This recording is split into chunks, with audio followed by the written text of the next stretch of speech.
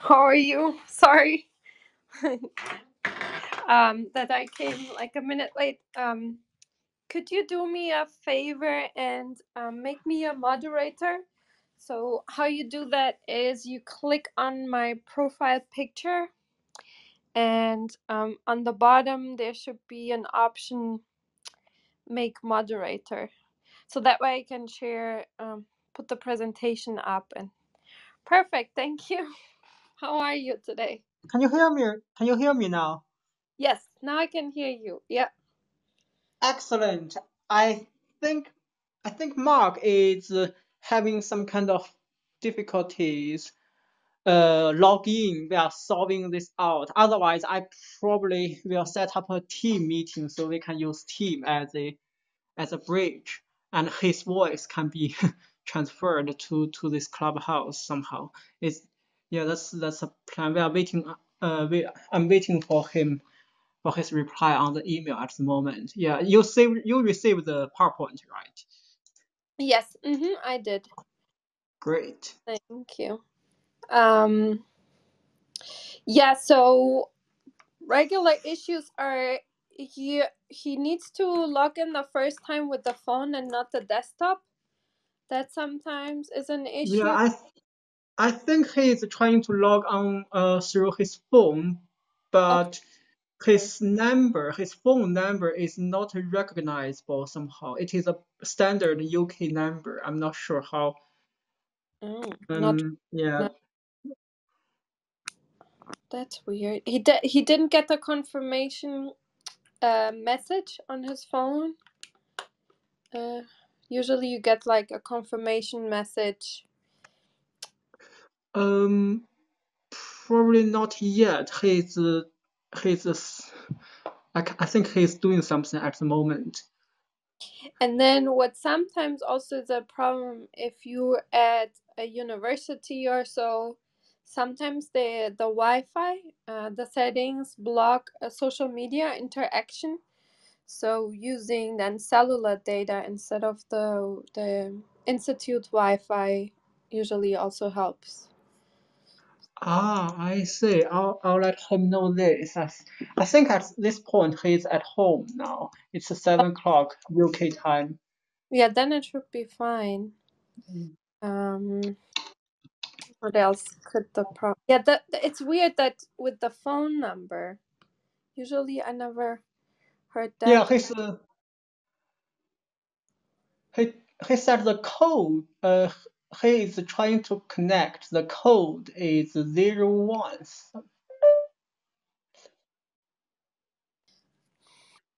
Right.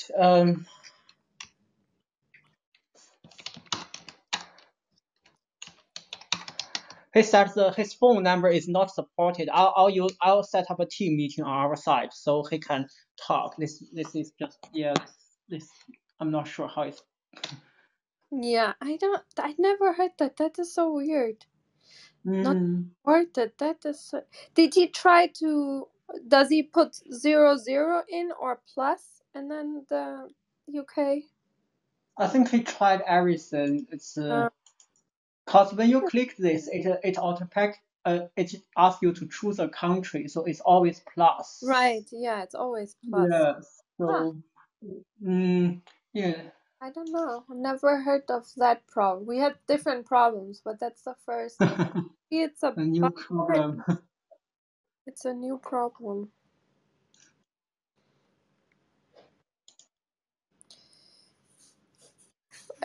Well, we still have minutes, and even if we take a Yeah. little bit longer to start, it's not an issue. So.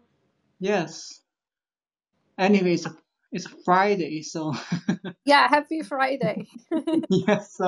Hope So your it's week was good. yeah, good week. Yes. Uh, And uh,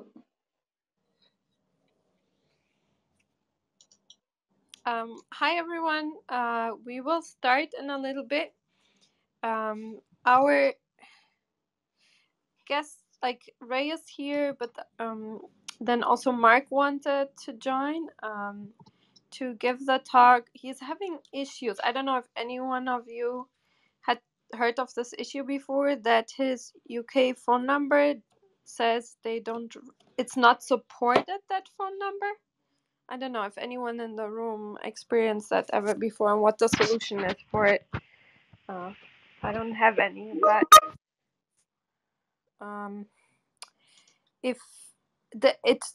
but Ray is setting up a meeting, like Google Meet or so, on his side, so the voice of Mark will be also streamed through Ray's account. So I think that's the solution. Yes, I'm trying to use. I'll talk to Mark via Teams, and then we can we can pretend he's on the Clubhouse. Yeah. Thank you for doing that. I'm so glad that it's right there. This technology is just Yeah, it's kind of good and bad. It's like both. On the one side, if we would traditionally meet, we would never have, get to know so many people, because it would be harder. But then on the other hand, there's still a lot of issues. So yeah.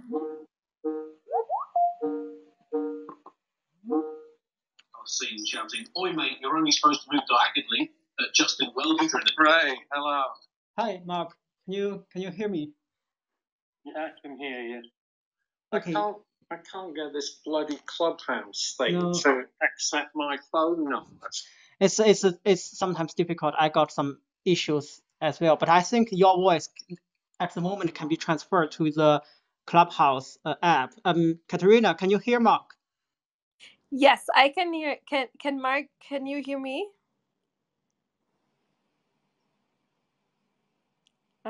Maybe, I don't know if Mark can hear me, if the streaming works well enough. If not, you have to translate, right? Something I thought of quickly Mark, is can that, you hear? sorry, I just thought maybe try the +44 to put that in before the number, and that might work.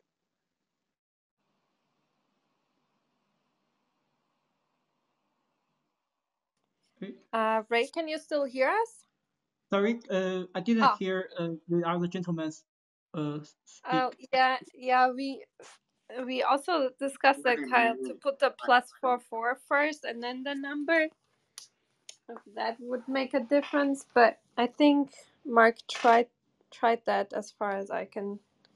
Right, Mark, did you try? I mean, use not 0044 but +44. Yeah, I've got in now. It's asking me what 5 topics do I enjoy talking about. Oh, you are on now. Oh, great. Just skip that part. How do I get? Then you go to her email. You go to the email I send you, and there's a link.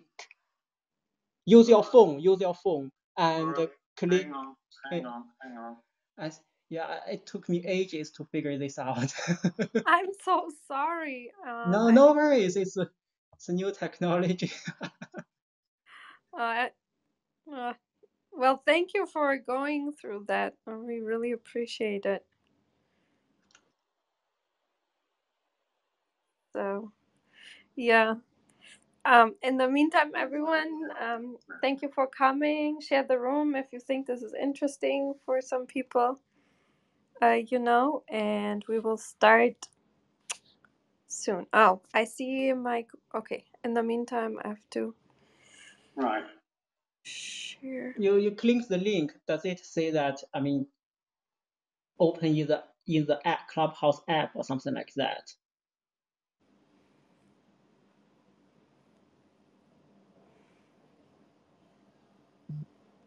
Yeah.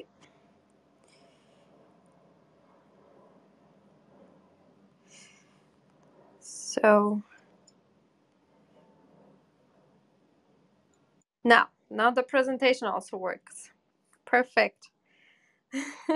When did you send it to me? I can send. I can send the you. link to this. We'll send it again. Yes, I'll send you again, and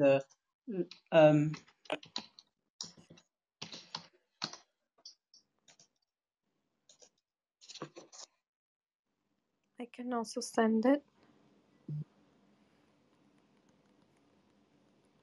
Okay. Okay, I just sent the link again. I don't know if Mark can hear me, but I just sent the link, and in the meantime, let me share with everyone the paper in the chat.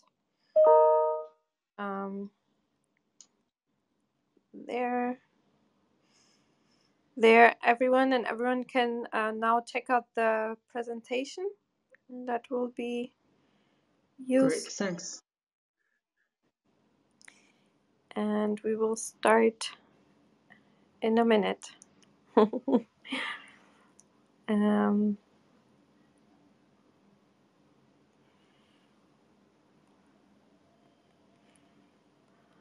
We'll start by introducing our guest speakers. So if you see Mark. Okay, I've got the link. Let's hang on. It's just now you should be just clicking on the link. It should bring, and then join room in progress. The app should pop up, and then you click on join room in progress.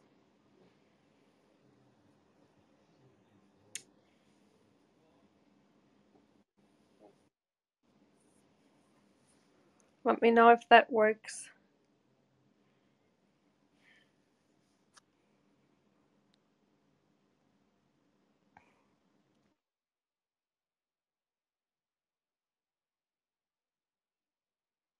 So if I hit happening now, should I get through? Yes. Oh, yeah. And let me see. I'm checking if you're there. Let me know when you see Ray and myself. Taking me back to get the app. Yeah, that's a weird thing. It asks you to get the app, and then you go to Google, and then the Google Play says that you already have the app. You just click open, and then it goes to the app. Yeah. I couldn't add Mark to the speaker list because he didn't have he wasn't following me, so. No, it's taking me back to loading the app again. So are you in the app right now?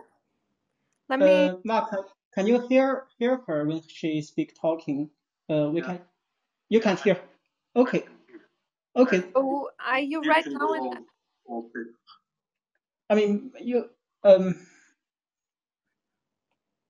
No, I can't find you because you're not following me. No, I'm probably will keep this. I think you can hear Mark, and Mark can hear you as well. So, and then we can start. Okay. Already for me. Yeah. Okay, then let's start, and if it works out in the meantime, that's good. So, welcome everyone to the Science Society, and of course, special welcome to Ray and Mark. And before we start, let me give you a little bit of an introduction, so you get to know the guest speakers a little bit better. So, Ray Liu, he's our early China collection curator at the British Museum, and he is specialized in archaeological science and museum collections, and he's an Oxford alumni, and he did his he went to School of Archaeology, University of Oxford, and did there his master's degree, and then he did his PhD also at the School of Archaeology, University in Oxford. And his thesis was about studying scientific studies on ancient Chinese bronzes, including technology and the provenance of metal and wider social impact. And then we have Professor Mark Pollard. You will hear his voice being streamed through Ray's account. He's an Edward Hall Professor of Archaeological Science. He and the director of the Research Laboratory for Archaeology and the History of Art. And His research over the past 35 years has encompassed the application of the physical sciences, particularly chemistry, in archaeology, and has included a wide range of topics. His research can be summarized under the main three focus points: the study of archaeological materials, the investigation of biogeochemical processes, and numerical application in archaeology and paleoclimatic reconstruction. And he has been supported by many research grants, and he published a lot of work around that. So welcome, and thank you so much for taking the time to come here today. We really appreciate it. And usually before we start, we ask like a couple of interview questions, if that's okay with the both of you. And the question we have for you is, what did you always want to become a researcher and archaeologist? Was that like a childhood dream, or was something that sparked your interest in the field? Maybe a book, or a great teacher, a great class? And if you both would like to answer, thank you. Okay, thank you. Mark, do you want to answer this question first? I guess you got a lot to say. Can you hear me? Yes, very well. Okay, well, can they hear me? Yeah. Yes. Yeah, thank you, Mark. I started out as a theoretical physicist, and sort of came into archaeology as a postgraduate student, and I've been working in it ever since. So the answer is no, I didn't really intend to be an archaeologist. I've just retired as the Professor of Archaeological Science at the University of Oxford. So I've been doing it 45 years. And what got me into it actually was the 1972 exhibition at the British Museum on the finds from Tutankhamun's tomb, which was pretty spectacular.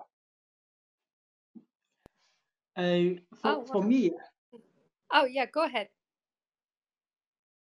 For me, I guess the most important thing is that actually I'm one of Mark's PhD students, and I really appreciate my supervisor's help to put me on this wonderful field.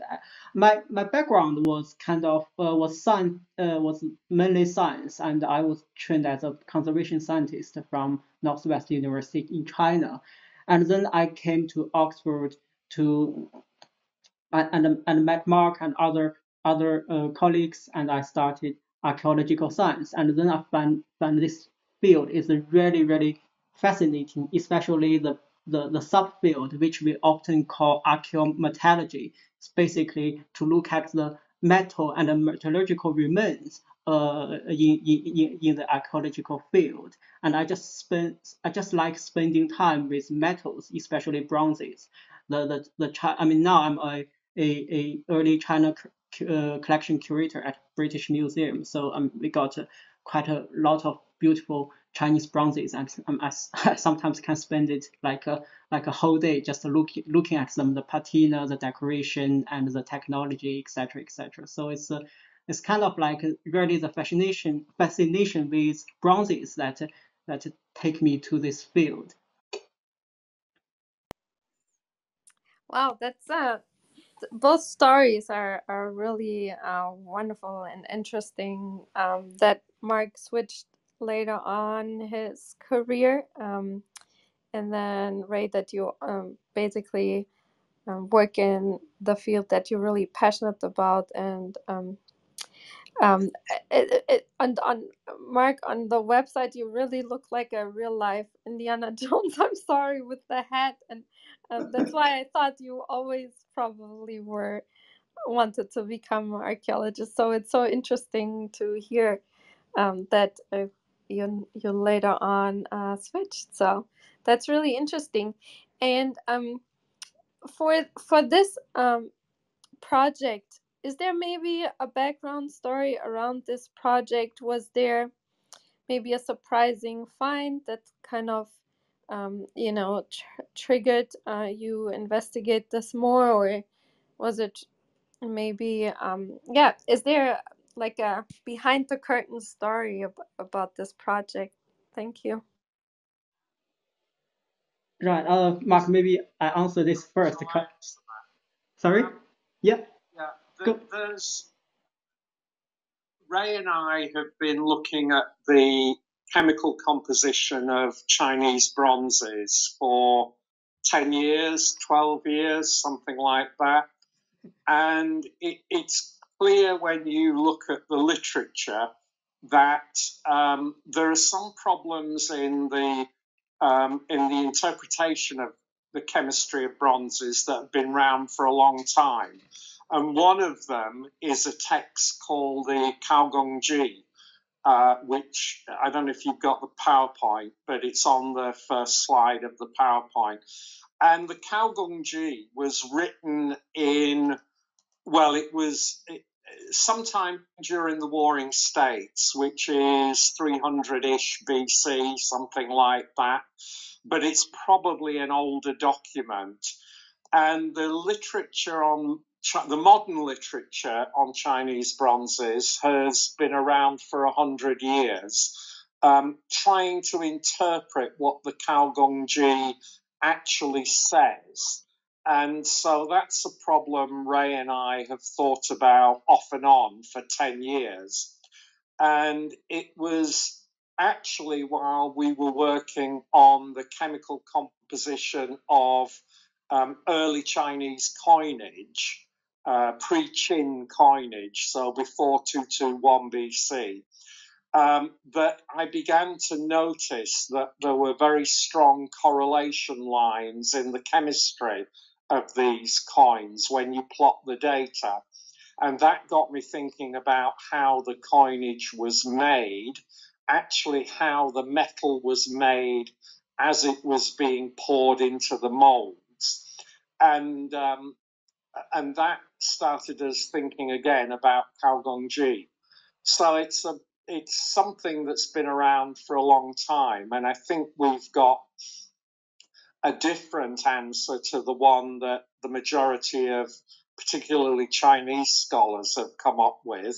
And if we're correct, then it introduces an interesting level of complexity in how we interpret the data from the chemical analysis of Chinese bronzes. Right. Great.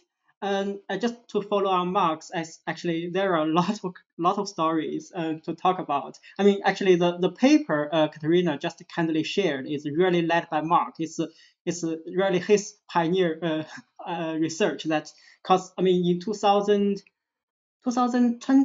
I mean the second year of COVID, last year actually, we Mark actually, I mean together I'm on that paper as well. We published a paper on the Chinese coinage to look at how the relationship, what are the correlations between the three major components in the Chinese bronzes, copper, tin, and lead. And at that time, Mark got this brilliant idea that this pre-alloyed ingots. And then one day he just came to me and said that, well, how about we correlate the pre-alloyed ingots with the with the Jin and Xi? And at that time, I was kind of like, wow, that's a great idea. But I mean, then we try it out. It really took us quite a long time to think that is really a great idea. It's mainly because over the last 10 years or so, I mean, Mark and the other Professor Jessica Rosen from Oxford often took me to China and look at the mining sites, look at the archaeological sites.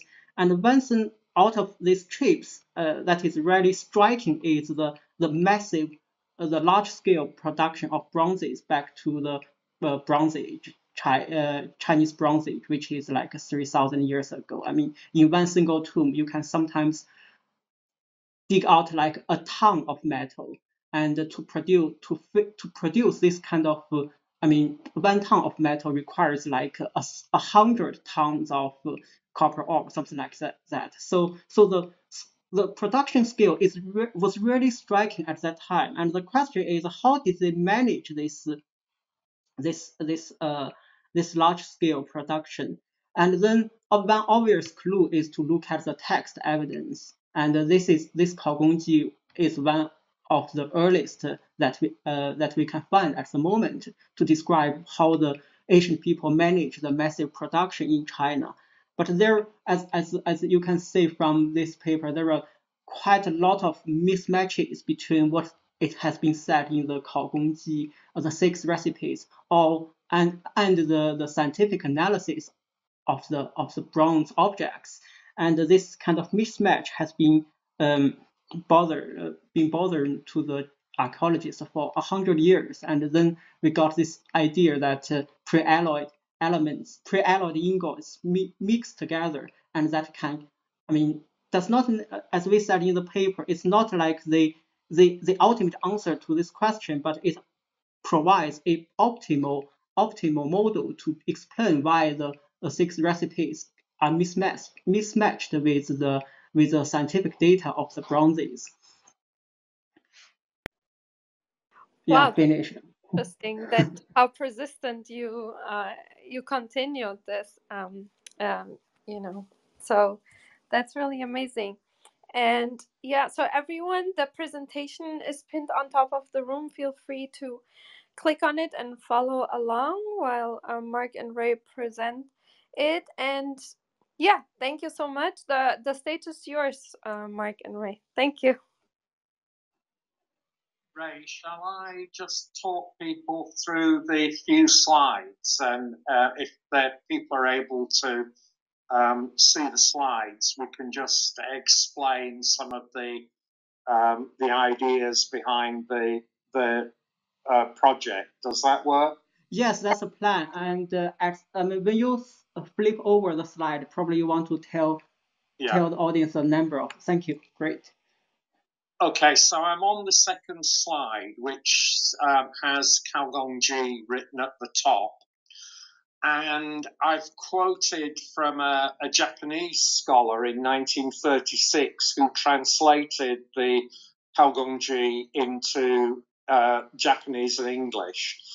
And I give you 2 recipes there. There are 6 of them, but I just give you 2 as an example. And the first says the jin is divided into 6, tin occupies 1. This is the receipt for bells and tripod vessels. And then the second recipe says the jin is divided into 5, tin occupies 1. This is the receipt for axes and hatchets. So there are 6 of those for different sorts of vessels, objects. And the question is, well, there are 2 ways of interpreting those statements. One is to think that jin is a generic term and refers to the total amount of metal, in which case the first line could be interpreted as the formula translates as the final alloy being divided into 6 parts, 5 of which are copper and 1 is tin. And that gives you a recipe of 83.3% copper and 16.7% tin. But the second way of interpreting it is to say that jin is just copper, and therefore the first recipe is 6 parts copper to 1 part tin, which gives you 85.7 and 14.3. I don't think that difference is very important in the overall thing, but the question is, how do we interpret the terms jin and shi from this old manuscript? And if you go to the third slide, what were jin and shi? The traditional interpretation, which is what I've just taken from Chikushige, is that jin is copper and shi is tin. And then you can calculate from the 6 recipes what the 6 formula give you, and you can use interpretation 1 or interpretation 2. They're slightly different, but it doesn't matter very much. But the real problem is that we now have hundreds of analyses of Zhou dynasty bronzes, and almost all of them are actually ternary copper alloys of copper, tin, and lead. So the first problem that you get is, how do you interpret a binary mixture of Jin and Shi? If they're pure elements, then you can't make a ternary alloy from 2 pure elements. So the conclusion, and the first, which I think is one of the main obvious conclusions, is that either Jin or Shi, or both of them, must be a composite alloy. They can't just be pure copper and pure tin. So in a sense, that's the starting point of the whole discussion. But if you go to the next slide, which says traditional interpretation, I've got the 6 recipes down here, 1 to 6. The 6 different typologies. The first one is bells and ding vessels, axes and hatchets. And then the 2 interpretations of the formula. This is assuming that Jin is copper and Shi is tin. It gives you the data on the right-hand side of the table, 2 sets of compositions. And it's been known for 70 years at least that these compositions don't correspond to real alloys that we can measure from the Zhou dynasty. So in a sense, that's where the problem has been for, up until about 5 years ago. But shall I just carry on, Ray? Yes, please. Okay, if you go to the next slide, which is a plot of percentage tin against percentage lead, this is the work that we were doing a couple of years ago on the chemical composition of early coinage in China. This is for a set of coins called knife coins. I'll show you a picture of them in the next slide. And what's striking about this diagram is there are very strong linear trends in the data, and there's the strong trend is from high tin, relatively low lead, to low tin, relatively high lead, and you can draw different lines through that data. And that was what got me started thinking about the fact that these are not just simple mixtures of copper, tin, and lead. They're mixtures of specific components. And the simplest way is to think of how do you mix 2 components to get that correlation in the data. So if you go to the next slide, on the left-hand side, there's a picture of some of these preaching coins. The bottom row has 2 different sets of knife coins, so-called because they look like knives. The top row has some spade coins and what are called ant-nose coins. But on the right-hand side, I've just plotted the data from these coins, and I then started modeling the composition, just building little compositional models saying what happens if you add so much of this to so much of that. And the red line going down more or less following the trend of the data. It doesn't fit all the data. Nobody's claiming that this is the recipe. But what I am suggesting is that there's a model there, and this particular model is made by taking an alloy of 80% copper, 50% tin, and 5% lead, which is a typical composition of Zhou dynasty ritual bronzes, and adding to it increasing amounts of a second component, And that second component, the red line, is a binary mixture of lead and copper, 50-50 lead and copper. The green line, which doesn't fit the data so well, is what happens if you take that bronze composition, 80-15-5, and add pure lead to it. And it doesn't fit the data. So I'm excluding a simple model of alloying just with lead. And so what I'm suggesting on the preaching coinage is that you can replicate the composition of many of the coins using an approximate binary composition of mixing 80-15-5, which is a typical bronze composition of the Zhou dynasty vessels, and adding to it this 50-50 copper-lead mixture. And the reason I think that's plausible is that the archaeological record in China has turned up lumps of binary copper-lead, which some Chinese scholars have said were primitive coinage. But actually, I think the simplest way of interpreting them is that they're a pre-alloyed component for making these coins, and you simply take some pure bronze and dilute it with this binary mixture. And that's quite a radical suggestion, because it's saying there's an additional step in the metal production for making, in this case, coins. There's an additional step in the process which says that actually at the point of casting the coinage, the metal workers are using pre-prepared alloys simply to mix them together and produce coins which have this typical composition. And we published that last year, and that I think is interesting. But that in my mind triggered a memory of trying to interpret the Kaogongji, which starts with two components and you mix them to produce what has to be a ternary composition.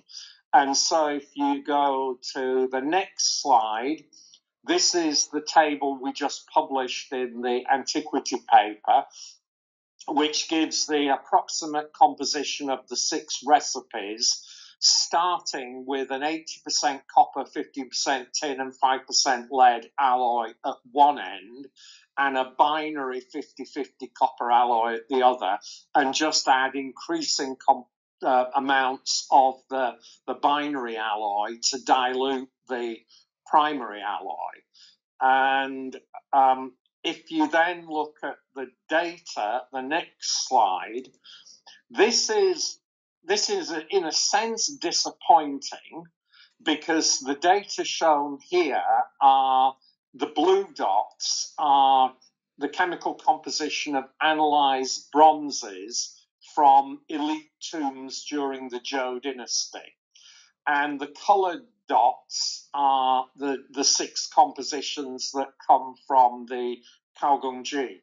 And you can see that, I mean, the best you can say is that they sort of fall in the envelope of the composition of these Zhou dynasty bronzes, but they don't match all that well. And I'll come to that on the last slide. The next slide just shows some of the modeling that I did. You can see various mixing lines on a tin against lead diagram. And the 3 that start at the origin of this diagram, 0, are what happens if you just take pure copper and add to it a tin lead binary alloy, which is, in a sense, the simplest way of doing this. But you can see that the correlation structure doesn't fit the data at all. The correlations are positive going up from 0.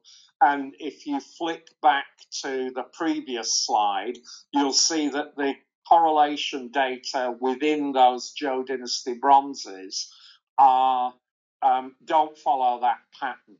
but they do follow the diagonal line patterns, which are various sorts of mixing copper tin with lead or copper lead with tin.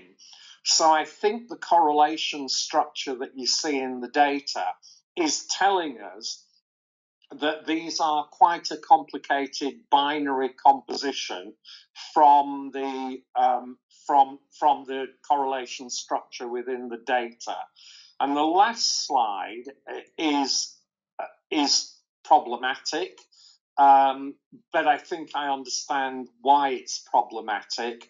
The triangles show the 6 compositions modeled from one of the binary mixture that I talked about earlier, and the dots, which are all over the place, are the compositions of those forms which are supposed to be made according to this recipe.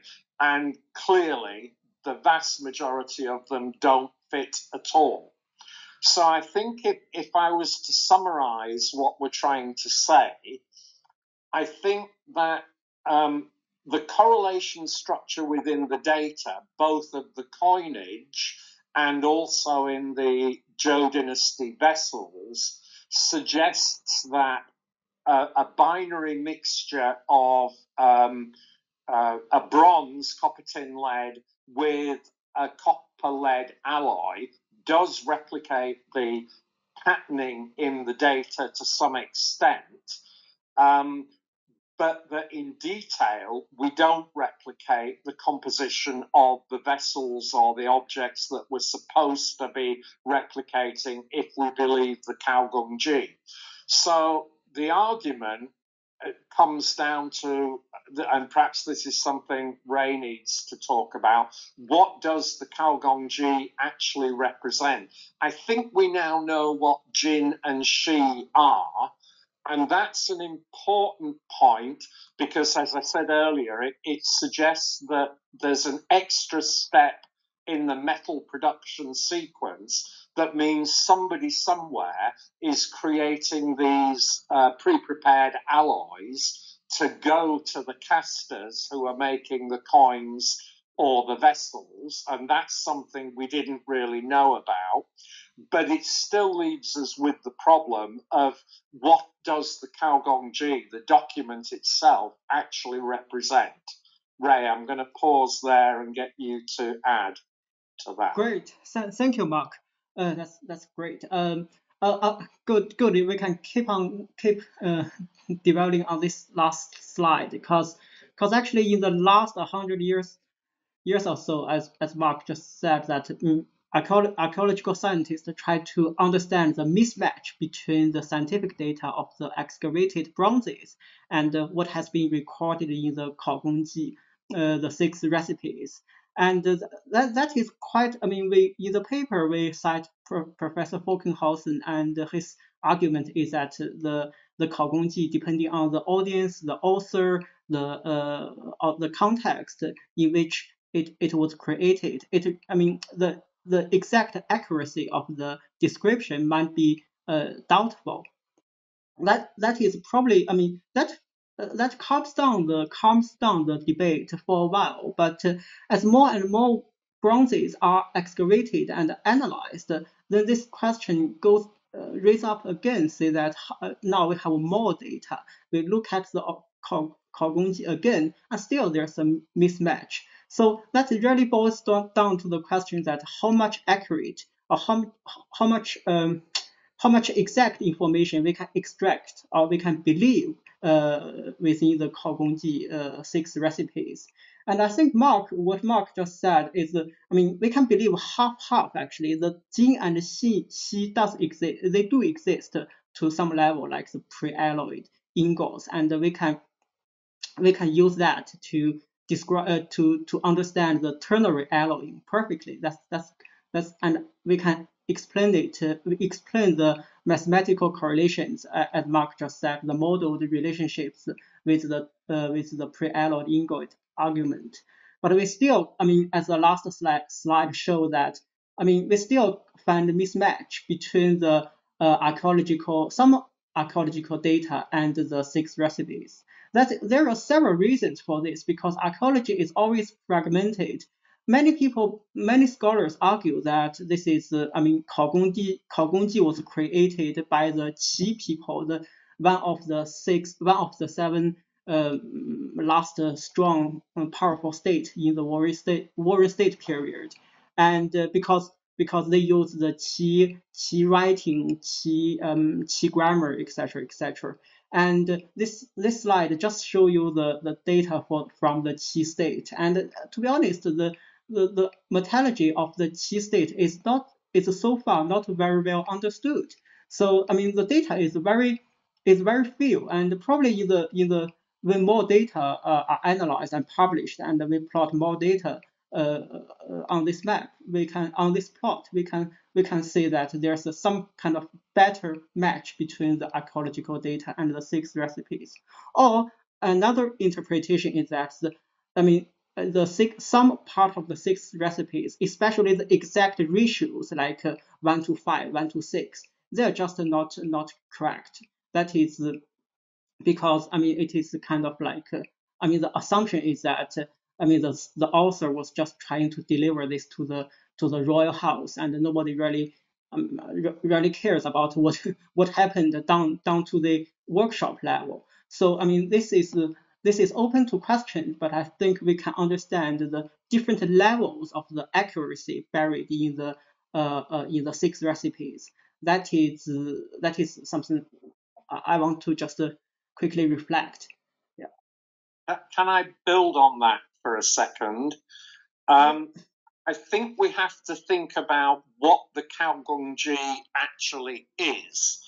And if you look at the history of the document itself, it first appears in a bigger volume. It's part of a larger book. The book is called Zhou Li, which is the rights of Zhou, and it was a manual written, let's say, 300 or 400 BC, for the elite court to say, how do you organize an empire, essentially. It was a manual for running the Chinese empire at the time. And the Kaogongji was probably added to it from an earlier source. And we don't know how early that source is. But my speculation is that it might be much earlier, that it might come from the Western Zhou dynasty, which is around 1000 BC through to 700 BC, roughly. So maybe a few hundred years before the rights of Zhou were written down. And the reason I think that is that if you look at the dynastic history of the Zhou, the Zhou succeeded the Shang in 1043 BC. And in the early part of the Western Zhou, the Zhou dynasty followed the Shang dynasty model very carefully. It used lots of ritual, and it was a highly centralized state, very much like the Shang was. But there were a number of issues and revolutions, and the Western Zhou, gradually decentralized to the point where the Zhou dynasty itself was only in titular control of the Chinese state. And the various different states, the Qin state, the Yan state, all became much more powerful and essentially only paid, if you like, lip service to the Zhou dynasty.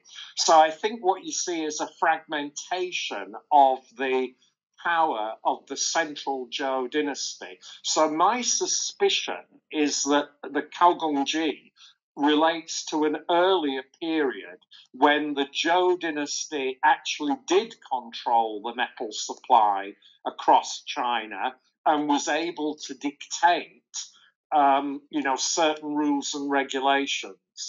And it doesn't apply to the date of the Kaogongji that we've got, which is 300 or 400 BC, by which time China has disintegrated into, well, finally a set of 6 states, which are called the Warring States, and they're fighting each other. And gradually, the Qin state becomes the dominant state when the first emperor, Qin Shi Huangdi, took over in 221 BC. So I think you've got to look at the documentary history of the Kaogongji to suggest that it might relate to an earlier period when the Zhou were much more in control. I mean, the other side of that, as Ray has said, is that maybe it was simply a fiction provided to the court to try and assure the imperial family that everything was under control, whereas what was really happening was quite different.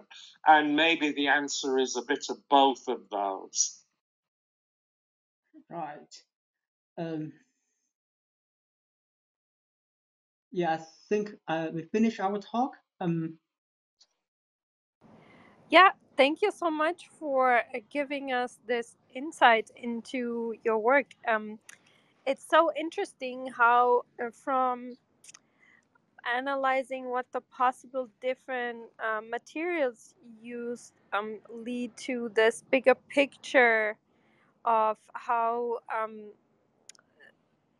the whole structure of the empire changed over time, maybe. So that is really interesting to me, those conclusions or those yeah, what all of this entails basically.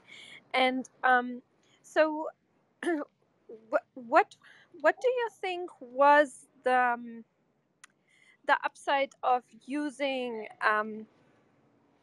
these different components of the metals? Was it to make it cheaper basically, or more moldable, or was the efficiency or availability of certain metals? Like, do you know anything about that? Like how much was available, how were they mining it? Did people find like maybe ancient mines or something like that? Right. Mark, do you want to start? You answer that, right? I'll start. Okay. Yeah. Sure. I mean, actually, in terms of the advantage of the using pre-alloyed ingots, I think the advantage. I mean, there are quite a lot. The major one is actually craft specification, because I mean, it is essentially, even in the modern market, we can buy this kind of pre-alloyed ingot. That gives you a quality control. That I mean, because this ingot are already pre-alloyed according to a fixed ratio, and you can use it just directly turn into a object. 15% tin, 5% lead. That is really good quality of metal, and you can turn into a sword, turn into a bronze ritual vessel with a right color, and also you don't need to do extra amount of work. Basically, you don't need to worry about the purity of your metal. You don't need to weigh the metal accordingly, like how much tin, how much lead. You weigh them together and add them together according to the recipe. So it saves a lot of work. That really underpins the large scale production, I think. And another point is that, I mean, in the Western Zhou, or towards the end of the Western Zhou, Eastern Zhou dynasty, the spring autumn warring states, I mean, there are loads of local uprisings. I mean, local laws, local families, local royal families, they were rising up, and they compete with each other, like not only militarily, but also politically, culturally, aesthetically. And this kind of pre-alloying ingots really give them the opportunity to show off their bronze objects, like correct me if I'm wrong, Mark. I mean, it's something like somebody step into a modern market, and you show so many different kinds of clothes, and they tell you they are not only good in the styles, but also good at the materials, the technology is also good. So it acts as extra agency or extra value to the product you own or you want to purchase. And in terms of the sources of metal, actually, most of the copper mines and most importantly, tin mines are along the Yangtze River Valley. That is modern day southern China, and that is the most important source of metals throughout Chinese Bronze Age, and the the emperors of the Western Zhou, I mean, even died while fighting against the Southerners to capture their metals. So you can see there's a lot going on between the central plains of China and the southern Yangtze River, just because of metal supply. Yeah, that's Mark. Do you want to add anything on it? Yeah, a couple of things. One is that I think we need to remember that certainly in the late Shang 1200 BC through to the Western Zhou before about 770 BC, that bronze was a strategic metal. It was the strategic metal of the empire. And the reason for that is that bronze was used to make these ritual vessels. And these ritual vessels were the symbol of imperial power, but also the mechanism by which the emperors communicated with the ancestors, and ritual was at the heart of the Shang and Zhou dynasty. So these things would have had massive symbolic strategic importance. That would begin to break up with the Eastern Zhou, I think, because the rituals changed. And so I think we've got to remember that that the supply of copper, tin, and lead was absolutely central to the well-being of the state right through until at least the Eastern Zhou. The other thing I'd say, relating to the actual practice of casting, there are one or two references in the Chinese literature. I'm thinking, I guess, of the grand historian Sima Chen, and saying that the people who cast the bronzes, particularly in terms of the coinage, were not very skilled. They weren't the top craftspeople. So one advantage of supplying them with these pre-prepared alloys is that less skilled craftspeople could do that job. So I suspect it's a hierarchical thing, and we could talk about other work we've done about the social stratification of access to resources.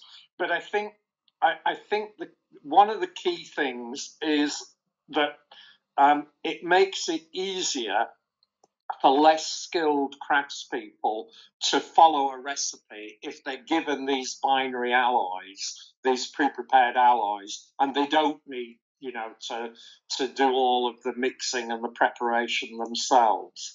So I think on those two grounds, the question of the sources of copper, tin, and lead, as Ray's mentioned, we are getting a much better picture now through Chinese archaeological research of where these mines are, and we've got dates on some mines, and there's some been excavated, so we know a bit about where this copper and tin and lead is coming from. But what's really at the heart of this question is, how do you organize a massive empire? I mean, remember, we're talking on the scale of Western Europe, if not bigger. How does an empire like that, based in Anyang or the Zhou capitals, how does an empire like that control the metal supply? And that's a question that I think we're all still thinking about. How did that metal supply system work? Because we're talking about, it's 800 kilometers from Anyang down to the Yangtze River, across not very easily traversed. I mean, you can use the river system to some extent, but how was that organized? And it's a really crucial question, because the scale of bronze production during the Shang and the Zhou was absolutely massive. It was clearly an imperial activity, and it was a very large scale operation. So how do you supply metal over 800,000 kilometers, and how do you ensure that the imperial capital has access to the right sorts of materials at the right time? So it's quite a big economic and social question that we're really thinking about. Yeah, that's really fascinating. Now it's quality control is still, I think, a big and large effort for many companies, especially if you look into medicine, like GMP, like to have the right quality, cleanliness, and so on. And back and with all the technology we have nowadays, so to streamline that and to have all the I guess you have to monitor it and have the quality control, and then the distribution. um, it's very impressive. So was it how was it structured? Were those its manufacturers basically, and the people, the quality control people, were they like higher up in the social structure, or like was the or bureaucracy? Was it the well seen, well paid type of system that enforced that so well?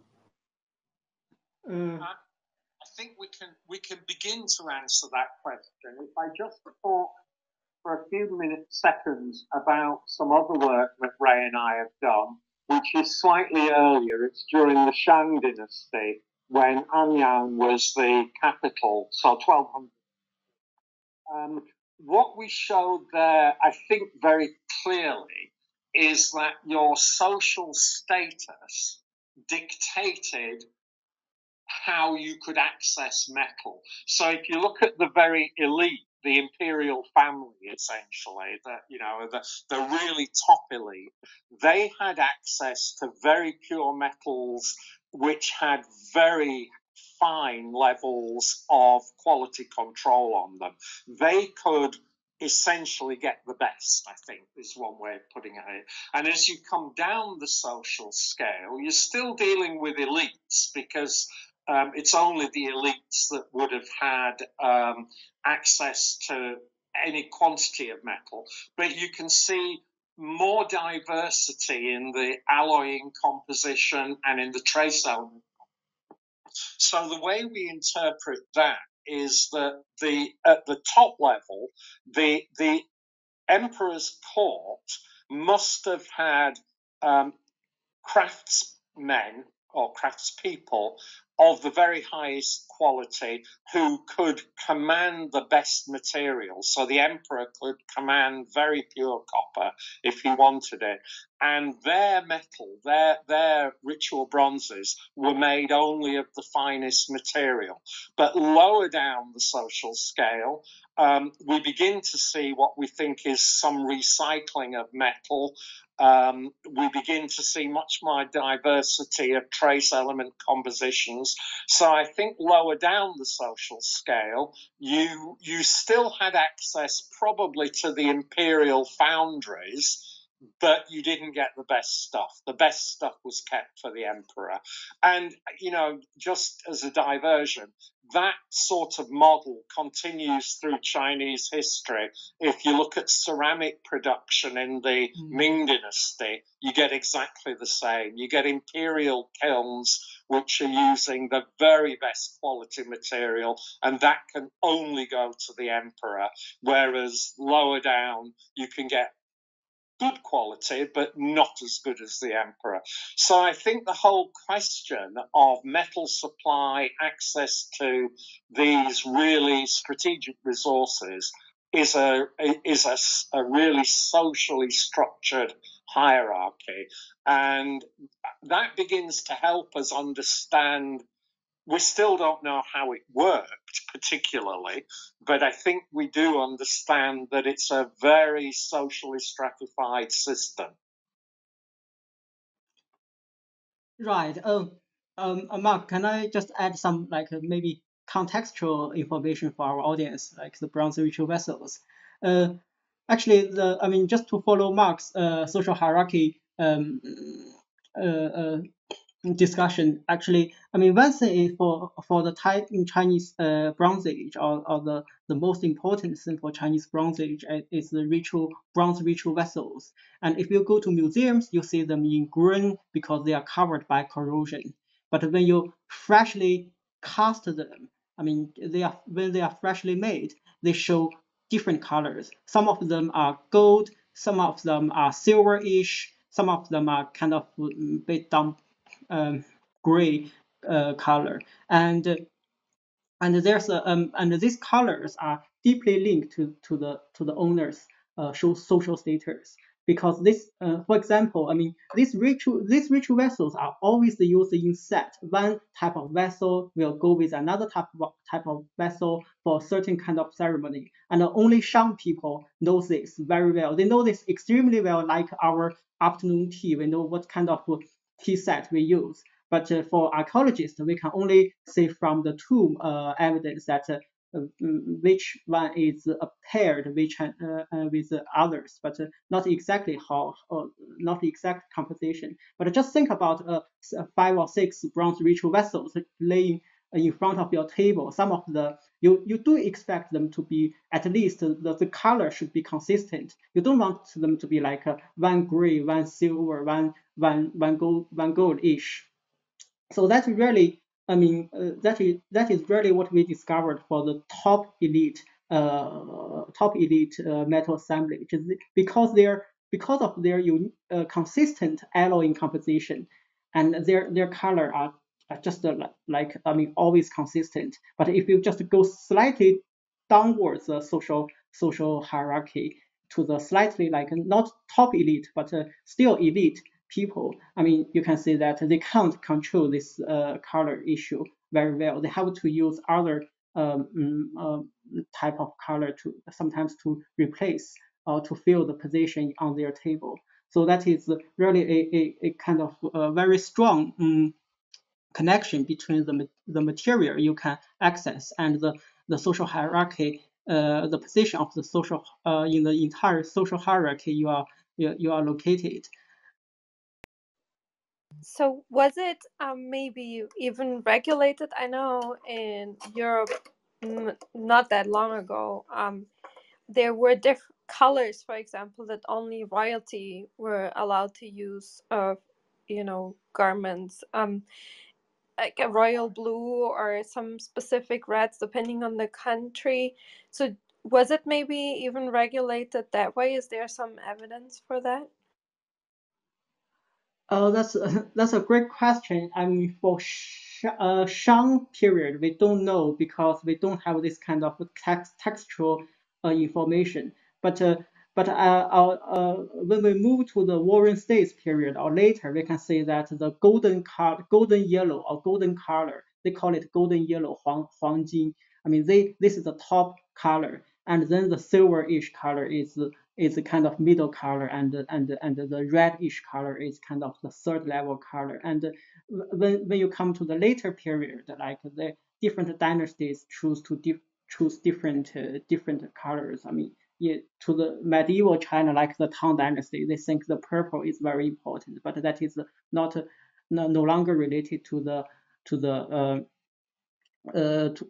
the metal. So it's, color is part of the recognition of the social status. But for the Bronze Age, because of the lack of the textual evidence, we couldn't reach that level of level of accuracy, I would say.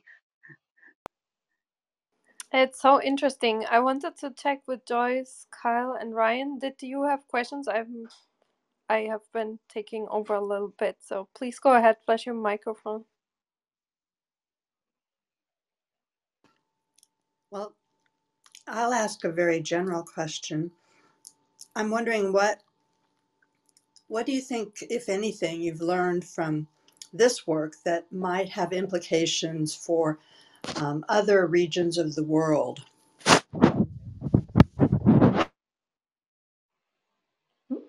That's a good question. Mark, yes.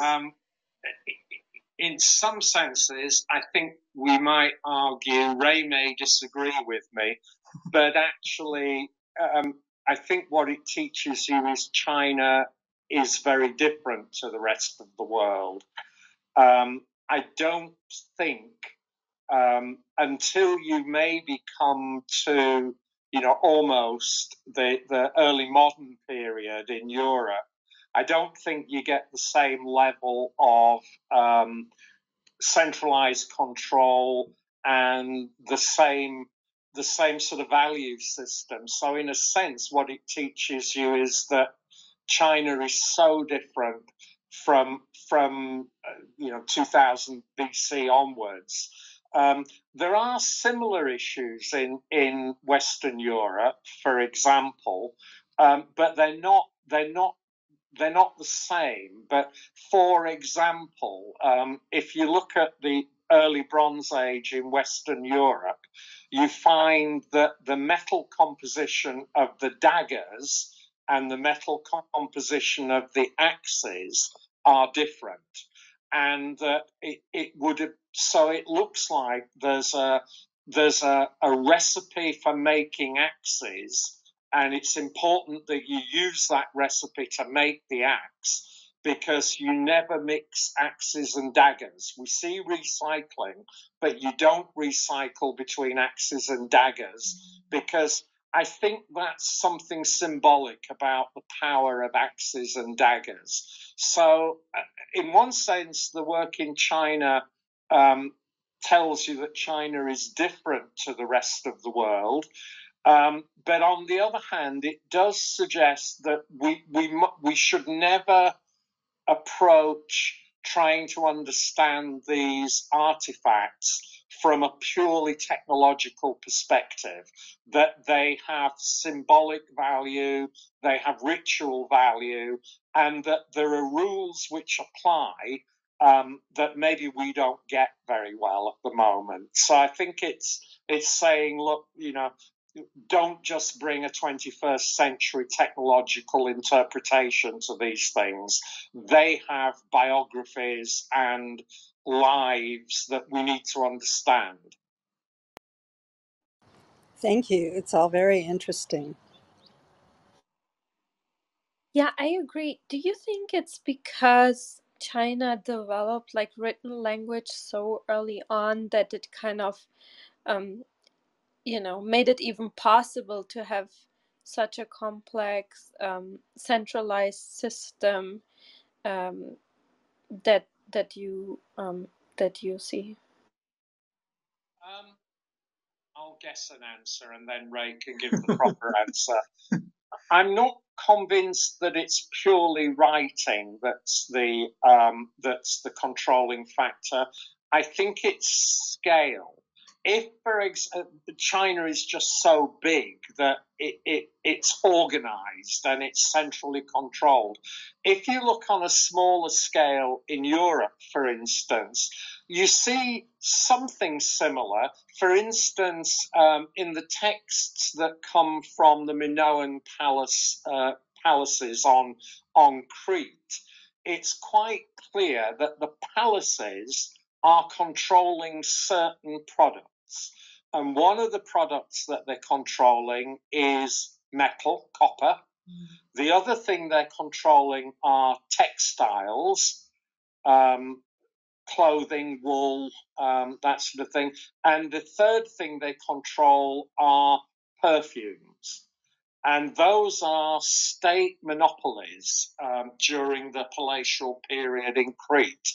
So in a sense, it's the same story. It's just that, Crete, the Minoans, is just such a small scale compared to the scale of central China during the Bronze Age, that the patterns, it's a city-state model, whereas you actually have a real empire in China. And so I think the difference is scale. It's not so much writing. I mean, there's also writing in Mesopotamia and Egypt, and they too have some imperial controls, but it's just not on the scale that we see in China. Great, Mark, and for just follow on Mark's argument, I completely agree that writing is we need to think about writing in like more from a wider perspective, because actually the earliest form of writing in China is oracle books, and it's about 3,200 years ago, and it is not the earliest writing at all. It's much later than what Mark just said in Mid East, and still scholars debate about the origin of Chinese writing, because I mean, for the oracle bones, it looks like it kind of like invented overnight. It's suddenly you got this kind of, during the late Shang Dynasty, thousands of animal, the turtle shells, scapulars, writing carved with very sophisticated characters, with very sophisticated grammars, and they show ritual function, and they really write down every detail, like the queen gave the birth to the kid, to a new son, and whether they should fight with their enemies, etc., etc. But that is not the earliest at all. But I do feel like I want to borrow a sinologist,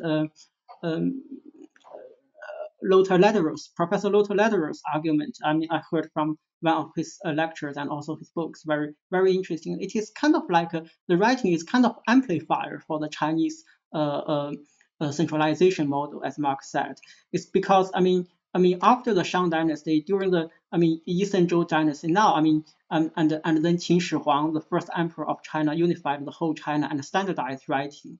And after that, the characters can be always understood by the later generations to some level. Not every single character. Even now, I myself do not learn ancient Chinese. I can still read Chinese characters like 2,000 years ago. That's quite something, because through this kind of continuous writing, sort of uniform writing, the philosophy, the thinking, the technology can be passed down generation by generation. And also the writing has this kind of special power in China, and that is what I heard from Professor Lederer's lecture, which is, I feel, very striking, because in Europe, in Christianity, when we go to church, we show respect to the patterns, to the images. But we do not show, there's no church like showing 3 letters God, and then we just sing a song and doing service under these 3 letters. But in China, yes, because if you go to villages, you go to mountains, a lot of mountains are carved by very big characters, and these characters shows power, and people often go to that mountains, go to these big characters and show respect, worship their ancestors, doing ceremonies. So yes, on one hand, China invented characters writings quite late, or somehow but on the other hand, the writing really is a big amplifier for the entire social organization. I think there's a very interesting difference between early writing in China and early writing in Egypt and Mesopotamia. And that is that in the West, writing was essentially about accounting. It was about recording crops and taxation, and it was sort of an administrative function. In China, it wasn't really that. It was, because of its origin on the oracle bones, it's a means of communicating with the ancestors and the divine. And I think writing took a very different path in China because it has this ritual divine type function, which was, I mean, you could argue that in Egypt they used hieroglyphs too, you know, but it's different. I think that the core of writing in the West is an accounting function, and the core of writing in China is a divine function, and that makes them very different, I think. Well, that is really interesting. I haven't thought about that before, that the religion itself, to worship basically ancestors, kept, so basically you mean that it kept the continuity of the culture and also the written language and the language, so that because you kind of pray to the ancestors, you keep it alive out of respect. So in that way, there's like thousands of years of continuity of the same language and the same written language. That's really interesting to me. Did that scale up the education also quite efficiently? Education, you mean the ability to read? Yeah, exactly. That because it's also involved in religion, was there higher motivation for everyone to be able to read and maybe even write earlier on? I would guess not. I mean, I don't know what levels of literacy would actually have been in Bronze Age China. I suspect, like in Mesopotamia and Egypt, it was a scholarly, priestly activity. I think because in China they're pictographs, that maybe ordinary people would recognize pictographs as being, well, in later times, symbol of the Buddha, for instance, but without necessarily being. So it's a combination of a picture and a writing, and I think that again makes it slightly different. I mean, hieroglyphs were that too, but they died out in Egypt, essentially. But the first point you made, I'd go even further. It's not the fact that ancestor worship meant a continuity of tradition and language. I think it's important to remember that certainly through the Shang and the Zhou, that the power of the emperor comes from his ability to communicate with the ancestors, and that the emperor derives his power from the lineages that went before him. So it's that ritual connection, which is where bronzes came in, because they were part of the ritual for communicating with the ancestors. That the very power of the emperor himself depended on his ability to communicate with the ancestors. So I think, you know, it's even stronger than just the continuity. It's fundamental. That's really interesting.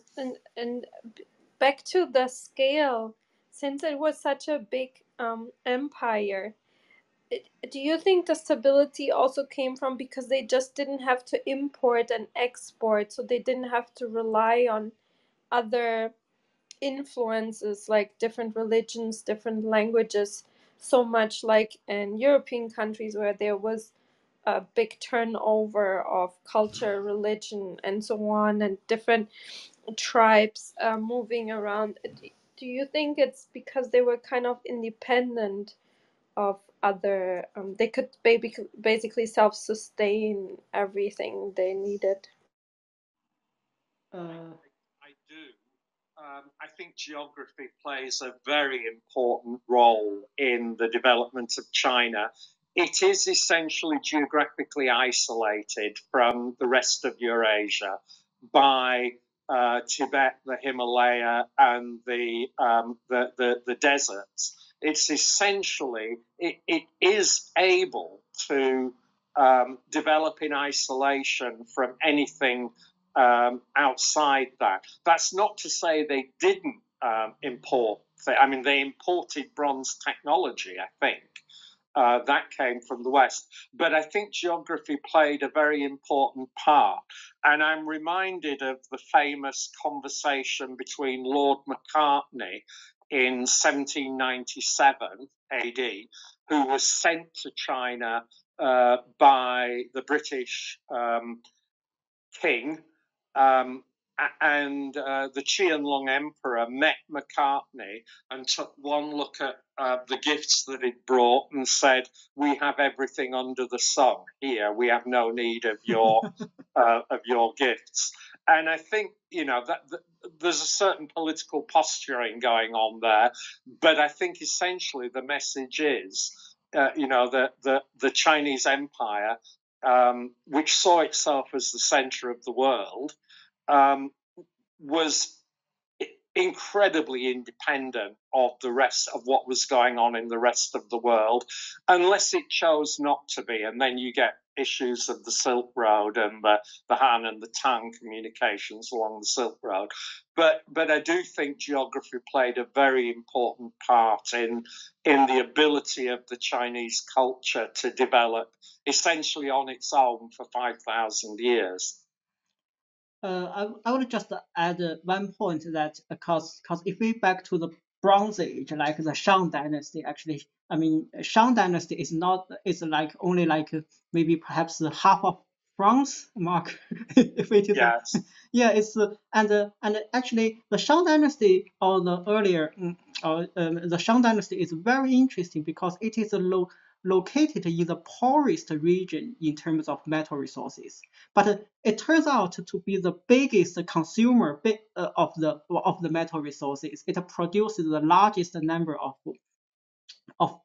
finished bronze objects, and also it continues like into the Western Zhou and also Eastern Zhou, but during Eastern Zhou that is another issue because the Southerners, like the true state, rise up, and the Southerners, I mean, like the people, as we said, located along the Yangtze River are important because they control the metal. They control metal very, and people on the north north to the central plains of China, on the in the Mongolian steppe, northeast part of China, modern China nowadays.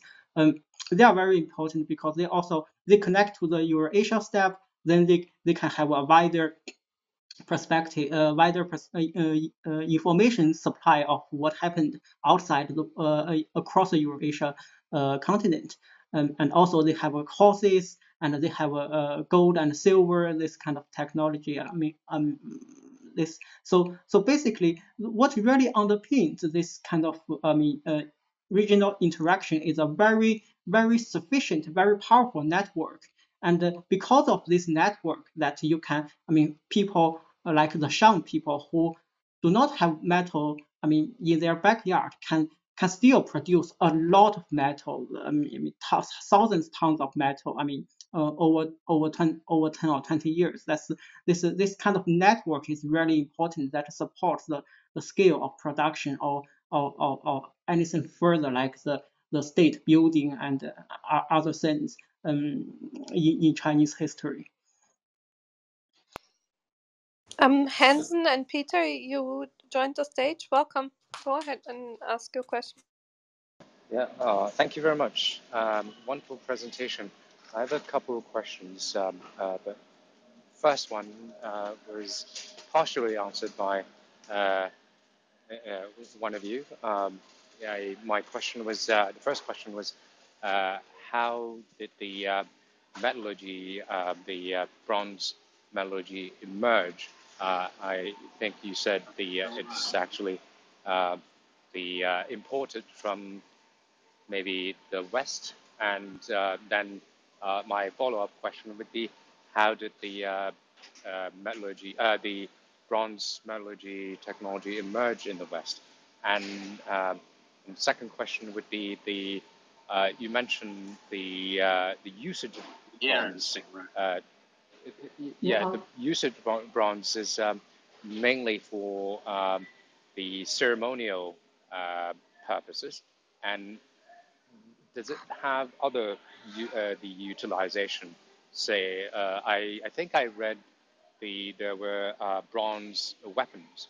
So it seems that you haven't mentioned that, or any other tools that that is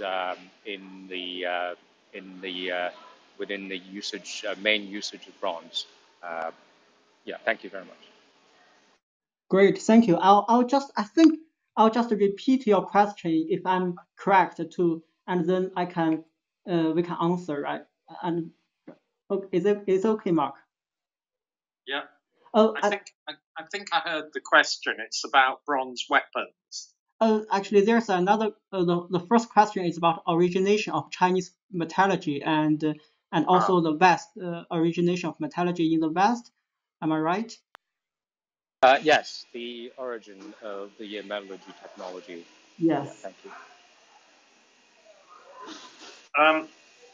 Well, this is a long and complicated story, but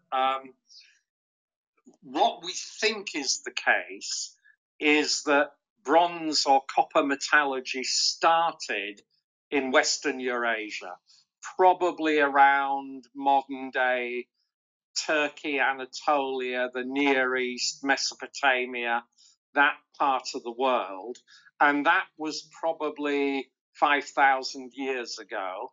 But it traveled along what was to become the Silk Road through nomads, essentially, and travelers, and entered China, let's say, about 2000 BC, 2,500 BC. Yeah.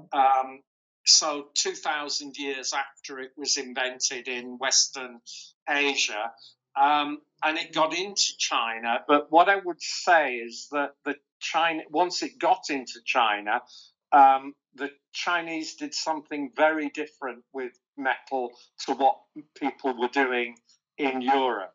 Partly technologically, about using molded castings. They never, up until quite recently, they never really used beaten metal. They always cast, all the objects were cast. They probably didn't have lost wax casting until a later period. That's debatable. So they did something very different with it. I think the question of weapons is an interesting one.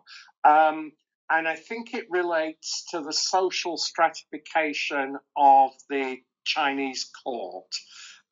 Unlike Western Europe and Eurasia, the leaders, the emperors, were not in general the people who led the army. There are some exceptions, but mostly the elite didn't fight. Mostly the army would have fought, but that you don't have that tradition of single combat which you have in Eurasia. You know, if you read Homer, it's and the Iliad, it's all about, you know, the Achilles, prince of here, fights with somebody, Agamemnon, you know, whoever, and it's all about elite combat, and weapons are the key issue in elite combat. It's different in China. In general, the elites didn't fight, and the army would have been a mass army of pressed recruits, probably, and they would have fought with arrows and halberds, not swords particularly. So weapons do exist in China in large quantities, but they're not tools of the elite, so you don't get the same prestige attached to swords and armor as you get in the West. So I think it's because of the social hierarchy that weapons are very low social status. I just want to add one quick example, like to follow up Mark said. For example, for some late Shang top elite or a generous military generous too, because we know he is a military general because we can read his name, and those military families have a special name, and in somebody's tomb we can find like 200 weapons, and they or 20 or 50 girl blades or another 50 spearheads. They all show identical similar shapes. Actually, this is quite different from like what archaeologists discovered on the Eurasia steppe, that as Mark said again, the personal weapons show the personal identity. So basically, for the elite in China, I mean, one person do not need 50 daggers, which is obviously, and actually this is just for the soldiers who defend his afterlife. So probably the concept of battle, doing a battle, is different as well. And the best example of that is, of course, the first emperor, Qin Shi Huang, yes. who's buried with a terracotta army of 8,000 soldiers, and they all have arrows and blades, and so they do have them, but it's not the top elite that have them. They have no social status, really.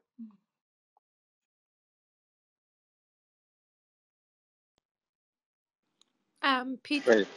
Oh, go ahead, Hanson. Oh no, just appreciate it. Thank you very much. And maybe that's a little bit the field, question of field.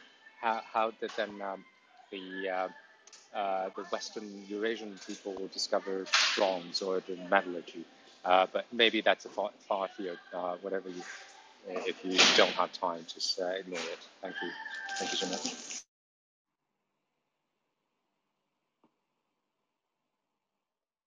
Well, I'm interested in that. You could answer that question for sure. I didn't hear a question. Sorry, I can't hear a question just now. Could somebody repeat?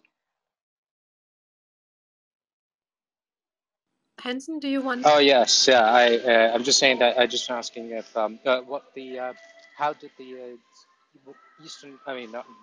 Eurasian people discover bronze metallurgy? How Eurasia people discovered bronze metallurgy? That's a question, right?